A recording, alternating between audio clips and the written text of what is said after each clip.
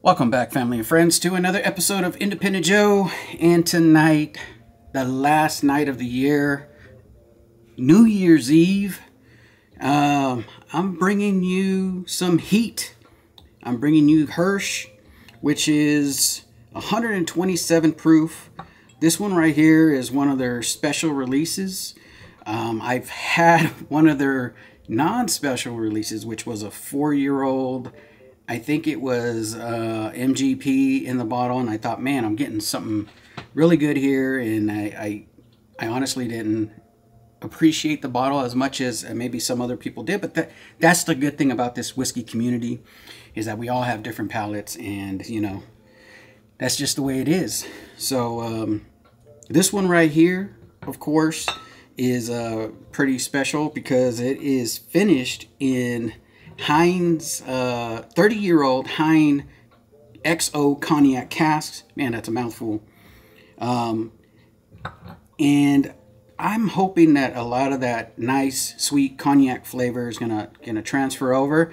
I did prime my palate a little bit with some Willett because technically, I mean, they don't say it. I mean, the mash bill kind of does at 72 corn, 13% rye, and 15% malted barley, which these two store picks are the same exact mash bill right here.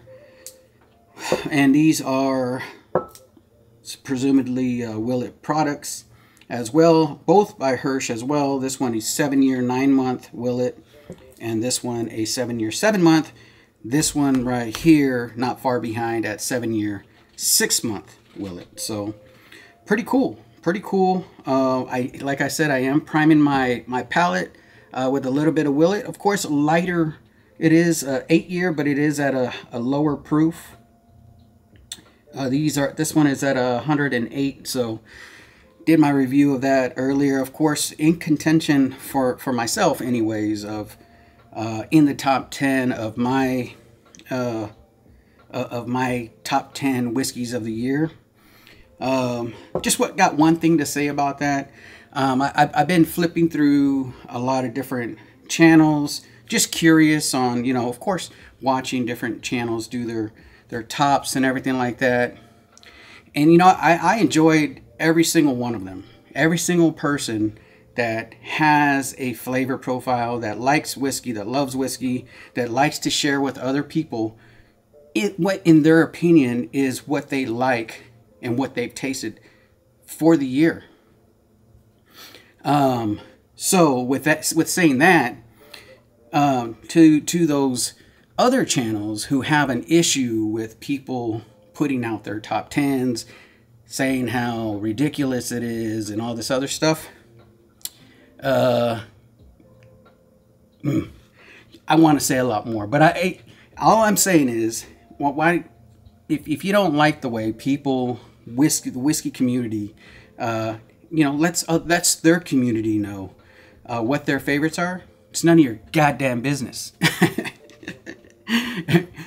That's all I got to say about that. Probably negative, and I don't want to start this new year, so that's why I'm doing it at the end of 2022, going into 2023. That's the last negative thing I say. It's none of your goddamn business. Okay, let people enjoy their whiskey. Let people tell people what they enjoyed throughout the year. Has nothing to do with you. And okay, I'm gonna jump off that negativity now. I don't like being negative. I don't like when other channels talk negatively about other channels, and that's just childish and just dumb, to be honest. So that's all I gotta say. That's all the negativity. I'm leaving that in 2022. From here on out, 2023, positive Joe, positive Independent Joe is gonna be in the house. Of course, the next time you see me, I am gonna have a different setup. This is gonna stay down here. Not the whiskey, of course. It's going somewhere else, and it's going to my new little area where I'm gonna actually start doing videos and stuff like that. So this might be the last video, unless I do an impromptu live between now and in the next few days, which Probably not, but you never know. So just know that all this, you'll see this again, but it'll be in a different setting. Hopefully it'll be a better setting, maybe a little more comfortable for me. I'm probably going to take a seat. You know, I know a lot of channels, great channels, like sitting down and discussing the whiskey, and man, they look comfortable. And for the past almost 2 years now of doing this, I've been standing. You know, there's I think 1 or 2 other channels that stand while they do reviews. And I don't know. I think I'm going to take a seat. I'm going to try taking a seat for a little bit, see if I get comfortable. If not, I'll put a platform or I'll put something up to prop me up, and then get back to standing. But I'll be in that other area. Won't be in this area anymore. So say goodbye to this view of Independent Joe. This one is going away. But I appreciate everybody who supported me up to this point. Love you guys. Thank you patrons for supporting me again. I can't thank you enough. It's just awesome. You know, I didn't think that I would ever see that milestone of 1,000 subs, and then you guys got me beyond that, and it's all because of you that I'm still doing this. I appreciate you guys, and I just thank you for your support and everything that you've done for this right here, Independent Joe. But just wanted to thank you, and since I had a negative point there, I gotta end it with a positive note, and I just wanted to say I appreciate you all. You know, all of us have different palates. All of us have. You know, we have an opinion, and we just like to share it. We just like to be on here, get to meet new people. Met so many great people throughout 2022, and I think that's what it's all about. You know, it doesn't matter how you drink your whiskey. It doesn't matter what you drink. It doesn't matter. You know, all that matters is that you're sharing it, and you're that fellowship, that camaraderie, that thing that's bringing us together is you know, it's contained in these bottles. So, but I just wanted to say, you know, thank you again. I was almost starting to go back into the negative portion, but thank you for everybody who has supported this channel and helped it grow. Now back to the whiskey. Sorry about all that other stuff. All right, so Hirsch. All right, Hirsch, 9,000 bottles, U.S. distribution. Not that many if you think about how many people enjoy whiskey. So I know that the price range can hurt some people's wallets. Definitely put a dent in mine. I think this release was late September, early October time frame, or around that time frame. And I was glad to get a bottle, luckily lower than some of the MSRPs that are out there. So, because it can range anywhere from 169 to like 2 something, secondary plus, you know, I don't know how far it goes up, but I assume it's going to be astronomical because of that. It's again a limited release. It's labeled as Willett, purple top. So, you know. I think it's great. I think it's great that they're coming out with these. I think the flavor profile I like, especially in this one right here.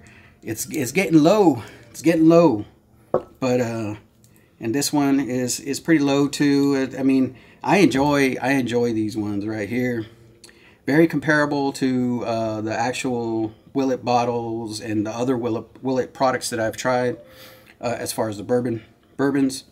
I'm a big fan of Willett, you know, a big fan of all whiskey, really. You know, Jim Beam, Old Forester, Wild Turkey. I mean, Heaven Hill. I could name them all, but because I've been lucky enough to get to taste so many different whiskeys throughout the year. You know, back to the topic of my top 10. I mean, I'm going to do my top 10. I'm going to do it a little different. It'll probably be later than, you know, a lot of people's who are, man, they've been pumping them out, and all of them are great. You know, all of them are great. You know, they have it's cool to see like different people's palates, different people's perspective on what they're tasting and what they like and what they enjoy throughout the year. And mine is gonna, of course, I'm gonna do a top 10, which is gonna be kind of hard because it's gonna be a bunch of different ones, and then trying to determine whether or not, and it's gonna be a live. It's not gonna be it's not gonna be a this. And I'm gonna sit down for this one because I definitely don't want, after 10 pours, I don't want to. I don't want to be standing now. It wouldn't be that bad because I'm not gonna pour full ounces in there. I'm just gonna go through and then taste them, you know. And I won't make that noise when I'm doing it though. So yeah, French oak. Jumped right back into it. French oak, which is what a lot of along with sherry, French oak this year was a big hit. Finished in. Was and man, so many great bottles that came out. This one right here, and hopefully isn't any different. Hope it might make the my top 10. I don't know. I know again that Willett is, and this bottle is called the Cask Strength. So that's cool. The Cask Strength. This is Hirsch Selected Whiskeys, the Cask Strength. All right, so I think I covered everything. I'm just going to go ahead and go into the nose right here. I don't know if I did say this is 7.5 years, but 6 years Willett, 18 months, a year and a half, finished in those Heinz cognac barrels, those XO cognac barrels. Really nice. Really nice, kind of what I feel like it's what I was been drinking at a lower proof. This one, the aroma's really nice, really sweet.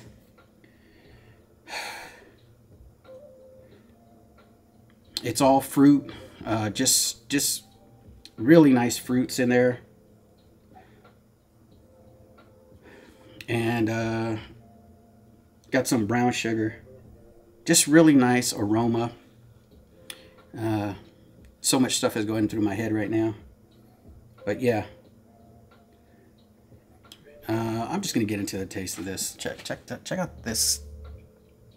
The glass, it's coated very well. Hopefully that transfers over to the palate. I haven't seen too many reviews on this, or really any reviews on this. I know that there might be some out there, but getting a little bit of coffee now on there. I don't know where that came from. It's just a light espresso. Just a really nice aroma. It's changing as it's sitting up in the glass. Just really nice flavors coming through. Oof.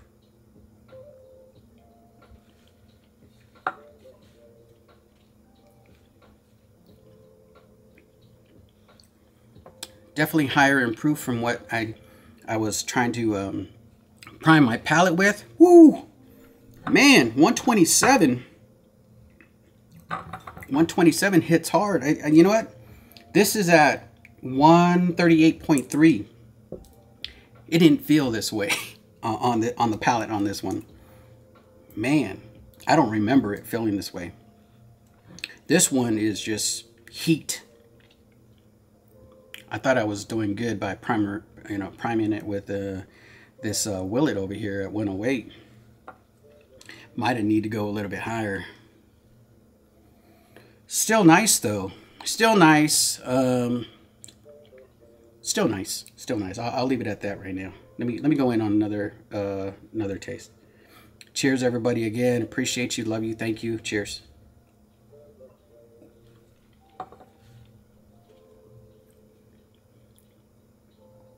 Okay, it's tamed down a little bit. It was just that initial shock. Really nice fruity flavors on the palate. I'm not getting that coffee on the palate, but I was getting on the nose for some weird reason. Really sweet. I won't say it's really coating on the mouth, but it does spread the flavor very well. But it does dry out just a little bit, maybe because of the high proof. getting slight oak on there, not too much. Some some nice raisin in that.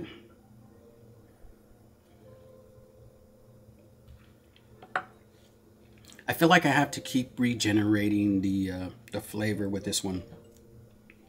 It's interesting. When I was drinking this Willett a little while ago, I was just thinking, wow, this is just really nice. The flavors lasting a bit. Everything's, this one is just, it's like a quick blast of flavor.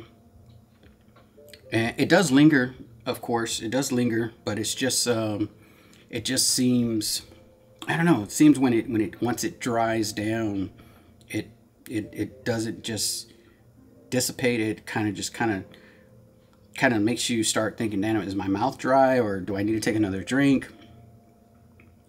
There goes that. You get a light oak in there. It's weird that you would get a light oak on that, because, I mean, 30-year-old, finished in 30-year-old cognac cask. That's, I mean, I don't know how, if they had 30-year-old cognac, dumped it out, and then threw in